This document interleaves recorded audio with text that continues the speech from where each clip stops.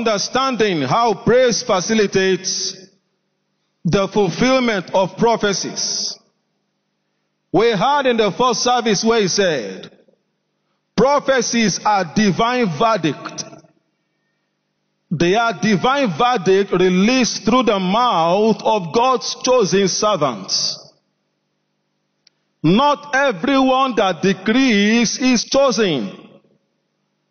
Somebody gave a testimony and he said they shall be recovered back. And that stolen vehicle was recovered back.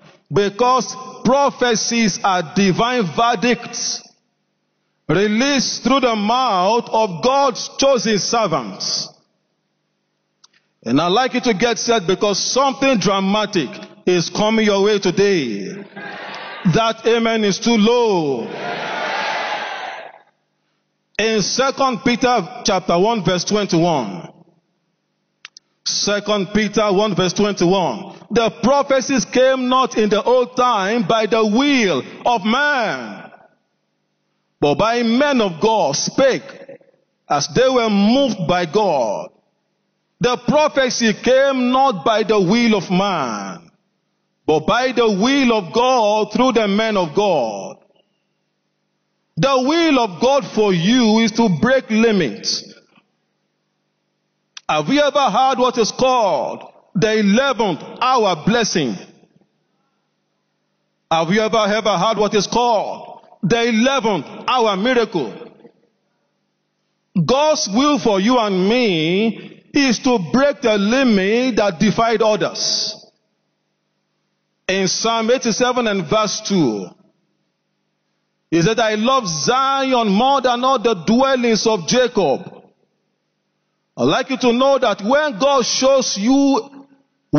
shows Jacob your history and where you are now, it will amaze him in heaven because you are about to break his record. I say you are about to break the record of Jacob very soon. He loves Zion more than all the dwellings of Jacob. Prophecies are not psychological permutations. They are not what we say because of situations. They are what is said to change situations. They are not what is said because of situations. They are what is released to change the situation of man. As a matter of fact, prophecies channels God's people to where they should look. Tell your neighbor, look where God is showing you. Don't look at what the news is telling you. They say, who what believed our report? Isaiah 53 verse 1. Tell him, he shall see what God says. Don't look at what others are looking at. Look at what God shows you.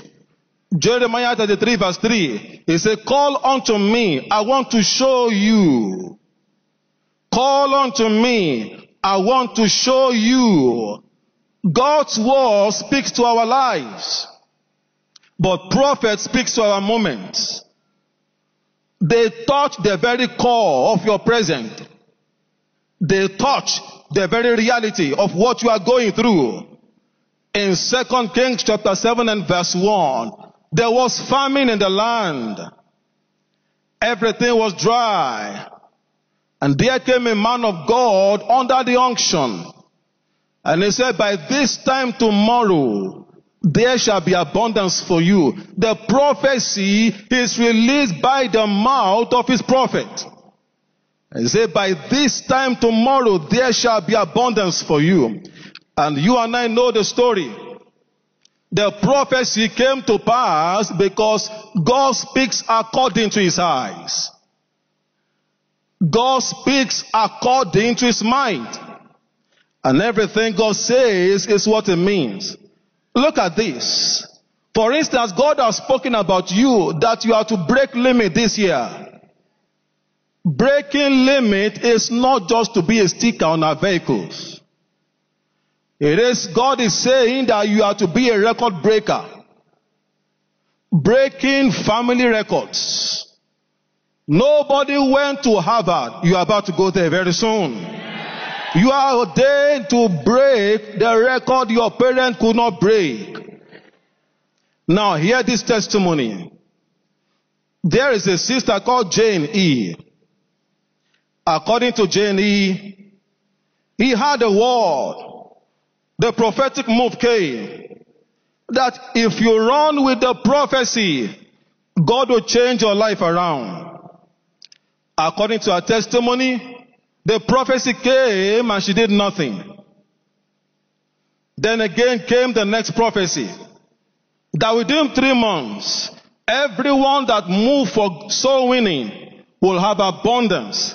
And according to her testimony, she said, I died for the move. Ask your neighbor, are you diving for God's agenda?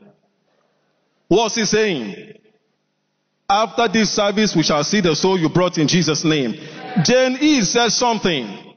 He said, I die for the move. We are not to drag with the move. We are to die for it. Every diving believer shows desperation. Every dragging believer is not thirsty enough. He said, come to me, all you are thirsty. Have you ever seen a thirsty man before? Especially if you are in the days in Bono, Madukuri, in the days of it. As a youth copper, I can never forget those days. In that village, there came some time that we were in the heat period. And at night season, I saw my friends coming out with their water. And they came close to the mattress. What are you about to do? He said, we are about to splash the mattress with water. Hear me. I never believed I could do that. But when I saw the heat, the intensity, I woke up and applied the water on my bed. And 3 times I did before morning. And this we did for so many days. When you see a man who is thirsty in the heat, he goes for water at all cost. Ask your neighbor, are you desperate for a change? Are you a diving believer? If all of us go for one soul now, the church will fill this coming Sunday. But the thing is, some are going to be dragging. Some will not move. And some will be diving. But I pray this morning that you shall be numbered among the diving believers. Jenny said she died for the move. And in a short while she said, God gave her 1,000% above the previous profit she had been making. That is, she broke the limit that she had before. Maybe you are here, you are in a 1-room apartment. Don't dwell there. Get set to move forward. Hello? Don't target any member to help you. Target souls for God to help you. Every man needs help. Only God is the helper. This morning I pray, as you are listening to the word, you are doing the word in Jesus' name. God's servant is coming. Guess it? Somebody's vehicle was lost. And it came back in 5-7 days. You know why? Everything God says, God is under obligation to command and to defend. That's why I know today that this coming Sunday, you are going from that 1 room to a new apartment in Jesus' name. You are leaving that small job to a better job in the name of Jesus. Now, what do we do to ensure that this prophecy come to pass? We have been told in the first service that we are to receive the prophecy. Receiving the prophecy is what shows that you believe what you are saying. That you believe what God is saying. John 1:12 says, as many as receive, they become what they receive. And those who truly receive are those who run with it. In the race of life, when you receive, you must run. Receiving without running shows you have not received. And in the race of life, only runners are those permitted to break limits. The life we are in is a marathon race. And only those who run to the end break the limit. But one way to run is by giving God praise. One way to run the race. Every man is running. But some are complaining. And some are giving God praise. I have said again and again, I used to be a general in the school of complaining. I complained and I knew I had a rank. But God himself said to me one day, your tongue is why you are tied down there. Tell your neighbor, don't let your tongue tie you down. Don't let your tongue tie you down. And we saw in the Bible in 2 Chronicles chapter 20, and from verse 17, a whole battalion was running the race by singing.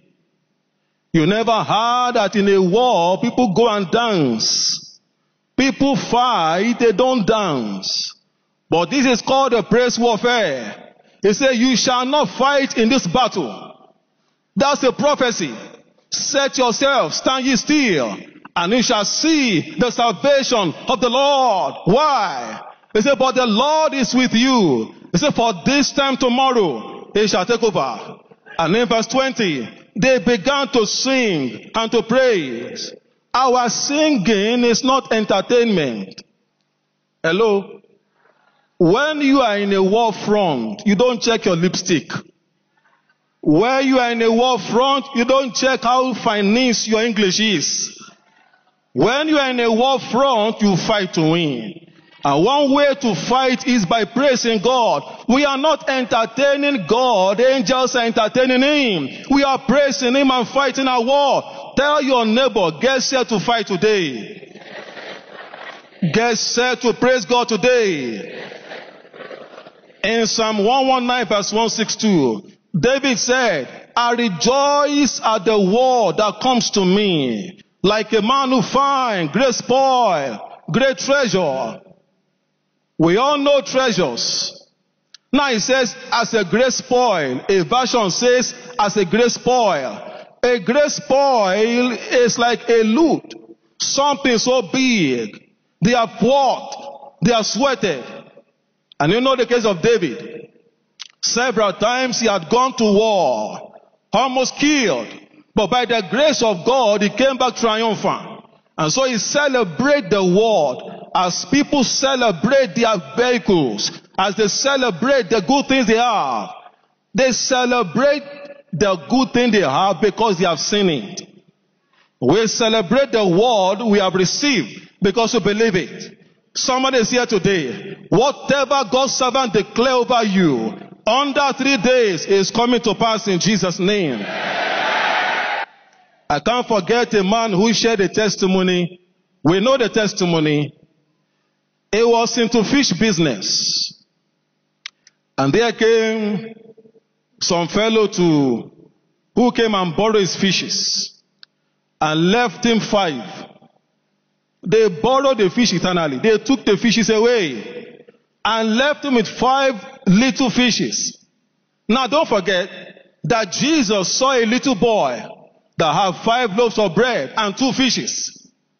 When he saw the stuff, he knew what to do.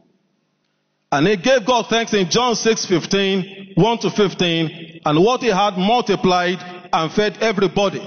And this man said, when I saw they have stolen my fishes, I did not break down in my heart. You see, when you break down in your heart, you can't see the prophecy again.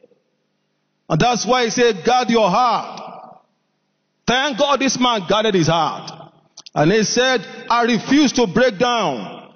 And I came to a Sunday service, had a word on praise, and he began to give God praise. Now, this happened in November. Hello? And testimonies are replicatable. Hello? This month is your month in Jesus' name. According to his testimony, in the month of November, he lost it. But yet, he began to give God praise. And in 3 months' time, the 5 fishes became 25 heavyweight fishes. Now hear me. After that encounter, God now brought to him a foreigner. And this foreigner began to trade with him.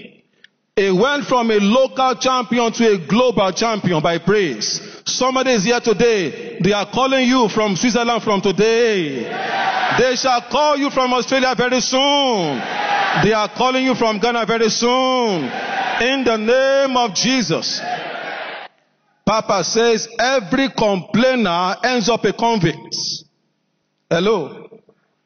Everyone that complains ends up a convict.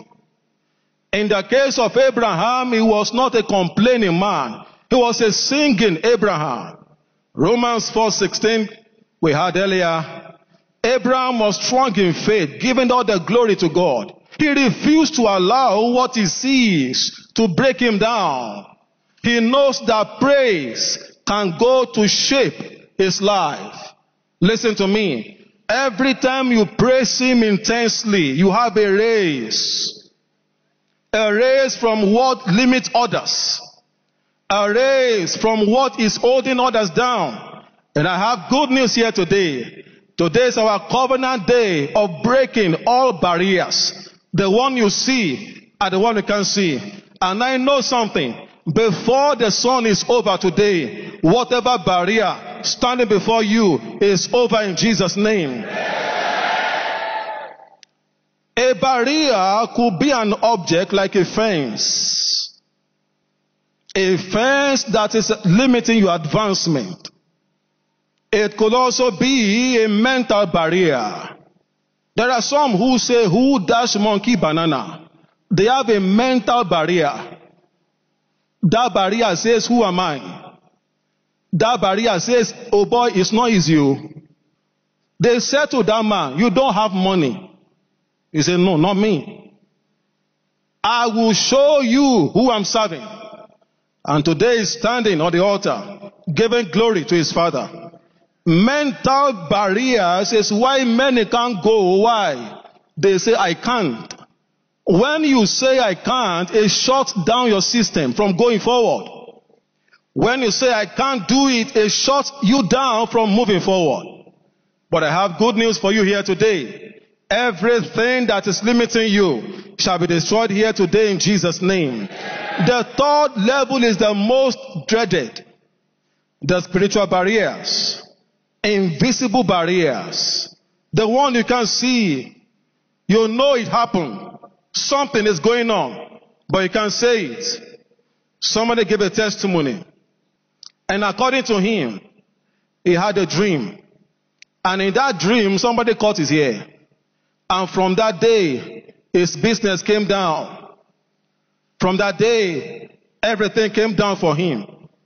But blessed be the God of this commission.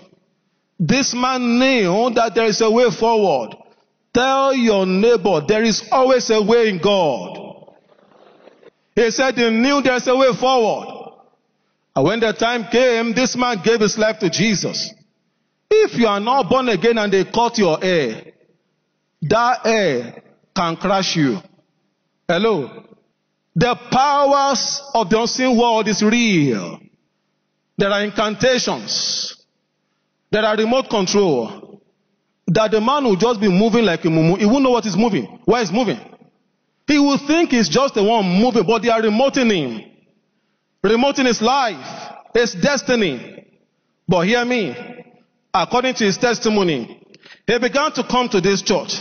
And he said, after a while, my faith skyrocketed. I stopped wasting my precious time.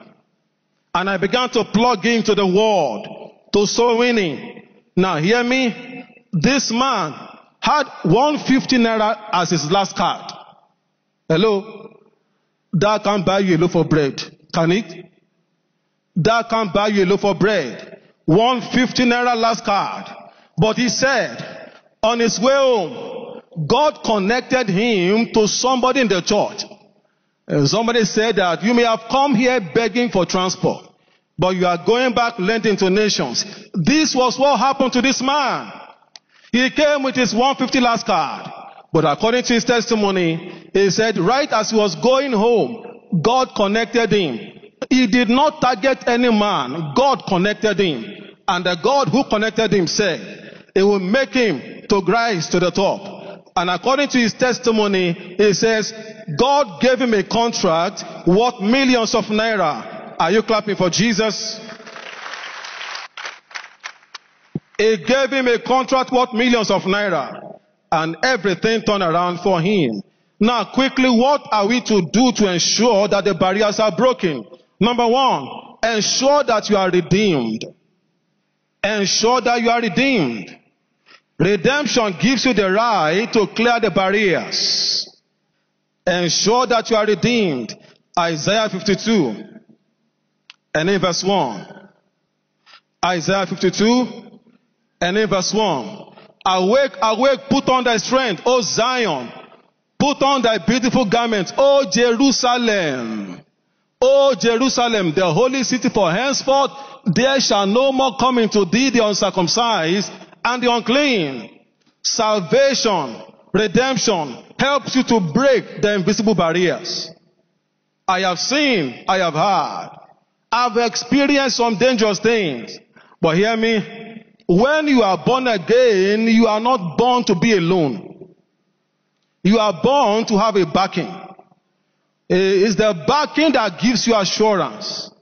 If you are not born again today, if they cut your hair today, no guarantee for you. But I pray today, as you have come here now, whatever has defied others, whatever has limited the advancement, is giving way for you today in Jesus' name. Finally, what do I do? Fight for your right with your light. Non-fighting believers end up losing. There was war in heaven, and God, the maker of man, fought. He fought. And in Revelation 12:12, it says, rejoice ye that dwell in heaven. So for Satan has left heaven. But for you to enjoy the reality of heaven, you have to fight. 1 Timothy 6:12 says, fight the good fight of faith. The fightings. Oversleeping at night is a sign of non-fighting. When you sleep from 9 to 6, you have slept too much. Hello? A man who knows that life is dragging him down, and who slept from 9 to 6 is not a fighting man. We are to fight it according to the light we have. We saw Abraham, the man who was fighting. The fight was not by his emotions. It was the fight of faith. Habakkuk 2:4. The just shall live by his faith, not by his emotions. Emotions may delay your movement.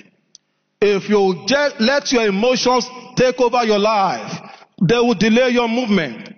But I pray this morning, anyone under the torment of wrong emotions, you are loose today in the name of Jesus. Everyone under the torment of wrong emotions, causing the barrier to stay with you, you are loose today in the name of Jesus. As I close, every invisible barrier bows to God's word. Every. The barrier that didn't move before. But now you have come here and you dare to believe like Joshua, like Gideon. You dare to believe that things can change for you because you are set to fight. The barriers himself, a man of God said, he said some barriers you push. He said some barriers you move back. You close your eyes and you run like a madman. He said if you get to that barrier to move for you, most barriers are like mirage. When you are going on a road, you look afar, it seems as if you are seeing water.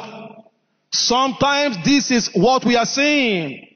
And we think we can't break through.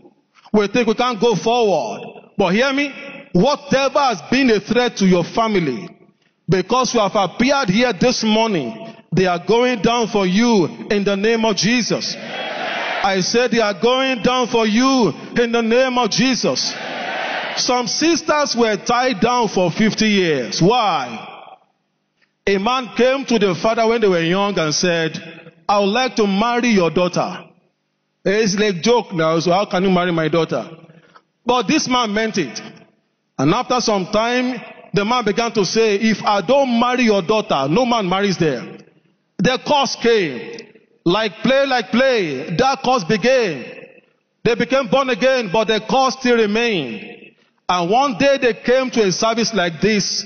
Their faith caught fire. Tell your neighbor, let your faith catch fire today. Their faith caught fire. And then the demon blocking their movement was destroyed. And after that thing, 3 sisters got wedded. Somebody is here between now and April 2021. You are fully wedded in Jesus' name. As I close, except you are saved, you can't break barriers. In fact, if you try to break the barrier, they will slap you again. They are invisible, you can't see them.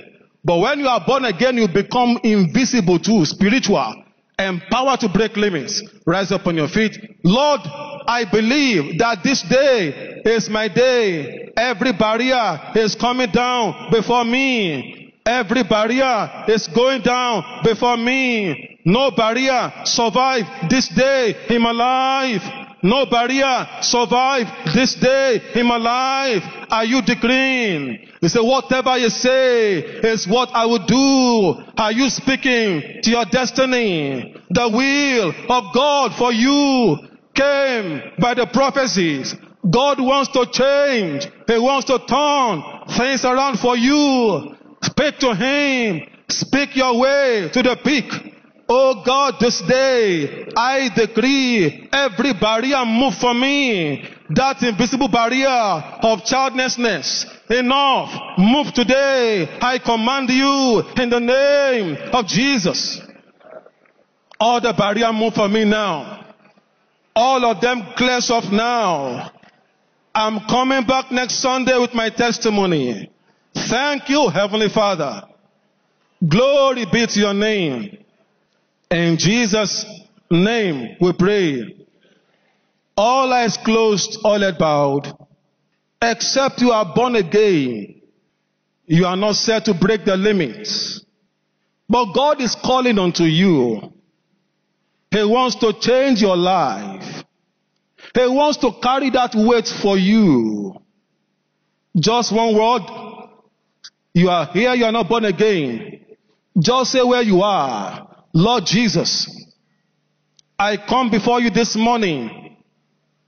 I know you died for me and you rose again for me. Therefore today I surrender my life to you. From this morning, take over my life. Take over everything about me. And let this invisible barrier come to an end. Thank you, Heavenly Father. Glory be to your name. In Jesus' name we pray. In Jesus' name we pray. If you have said that prayer,